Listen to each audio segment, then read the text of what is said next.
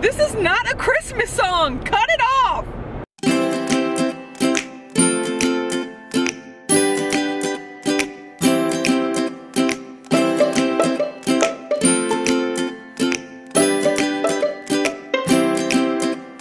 Even though I turned in early last night, I didn't really get good sleep. Any day that I go off plan, I don't normally get good sleep just because my stomach is fuller than it normally is, and so I'm a little bit more uncomfortable, which makes sleep difficult. I was tossing and turning all night. When I saw that the clock said 5:35, like, I forced myself to get up because I knew that if I didn't, I would not. And this is the only time of day I have to edit videos, and I'm committed to doing it. So I'm only feeling mildly over it, but now that I'm up, it's okay. So let's get the day going. Okay guys, I had to go back to my roots, AKA black cherry, to erase the traumatization of yesterday.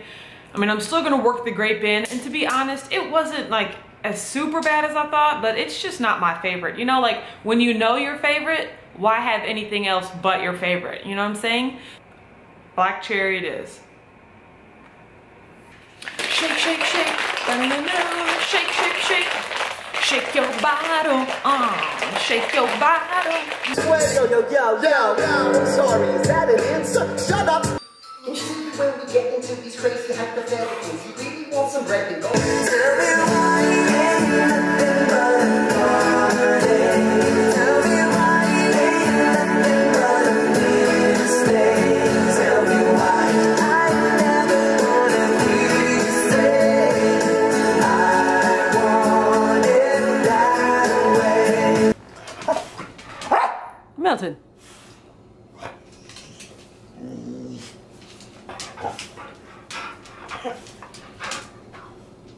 Okay, so help me out, guys.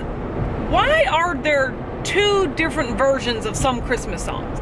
Like, it's pretty much the same song, but then like one line has completely different lyrics. For instance, like, have yourself a merry little Christmas. Like, the version that I always knew was hang a shining star upon the highest bough. But then there's like, until then we'll have to muddle through somehow. Like, who came up with these different versions? And like, why are they both widely accepted? That's all I want to know. But it's not just that Christmas song. You know that there's like different lyrics to random Christmas songs. Why? Why? Okay guys, this is why I don't get any work done, because I was just sitting here like actually working, and then I thought about ZIPFIZZ, and I was like, you know what? I'm gonna go to the ZIPFIZZ website and see if they have an email address that I can email about their packaging. Lo and behold, they did. So now I'm sitting here writing a letter to ZIPFIZZ about alternative packaging options. Like, this is where my day goes. I was wondering, have you ever considered packaging ZIPFIZZ in plastic tubs with scoops? The individual tubes are super convenient, but a little superfluous and not the best for the environment if people aren't recycling them. Nailing it. Sent. Holy smokes, guys. Not only did ZIPFIZZ respond, but they wrote like 9 paragraphs. Okay, I'm gonna read all of it and then just cut the highlights. Autumn. Thank you for contacting us at ZIPFIZZ.com. We appreciate your kind word regarding our ZIPFIZZ products, as well as your inquiry and feedback regarding our product packaging. Concerning the safety seal issue, we are aware of this issue and are working on its resolution with the manufacturer. Many of our customers use a bottle opener to pop the lid open, breaking the safety seal away in the process. Oh. Any bottle opener will do. However, if you would like a small ZIPFIZZ bottle opener that attaches to a keychain, we would be happy to send one to you. Please provide your address. What? Regarding our ZIPFIZZ tube, we have had the best quality control over the quality of our product in the tube packaging. Our ZIPFIZZ product consists of crushed vitamins and minerals, which are quite sensitive to the air. Any larger tub container with a lid that is constantly opened and closed does not protect the powder from the air exposure and does not hold up over extended periods of time. We do encourage our customers to recycle their tubes, and tubes are accepted with regular recycling pickup in most areas of the country. Should your area not accept number 5 plastic for recycling, you may want to look into the Gimme 5 recycling program through many Whole Food stores. Here's a link for more information about this program. We hope this information is helpful. We will forward the feedback you have given, and we thank you for your inquiry. What? I mean, ZIPFIZZ just like jumped a zillion miles up like that. I mean, that was prompt, courteous, made a lot of sense. I'm sending them my address for a bottle opener.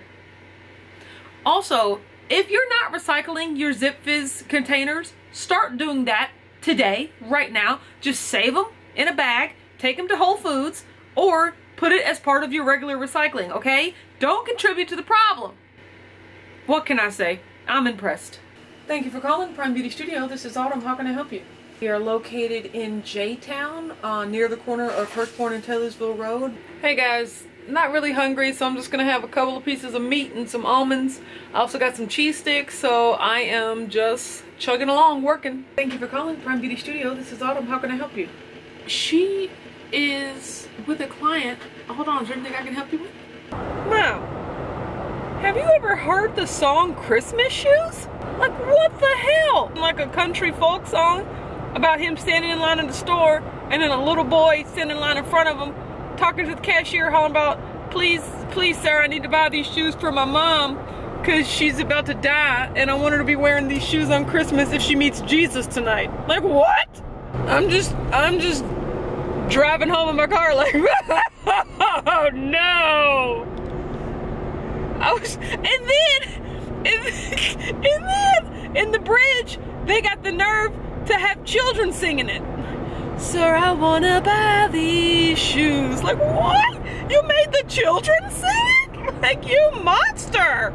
Okay guys, I don't know if you can tell, but there's a little something different going on up here. Look at that color. Yes, ladies and gentlemen, phase 3. It was always the plan to go purple. Phase 1, get these sides cut down. Phase 2, get that blonde put in there. But what you didn't know was that the blonde was just the catalyst for the purple. Huh? You didn't know that, did you? Right? So I am very pleased with this. I'll probably take this down tomorrow. But I just was not productive at work today, you guys. Like, I like to rate my productivity as a ratio of how much work I had to do versus how much I actually did.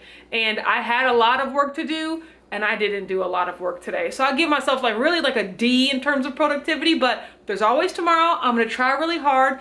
That's why it's so difficult to work in the shop. It's because there's always so much going on and you just kind of get out of a rhythm and it's hard to just keep your focus and your productivity.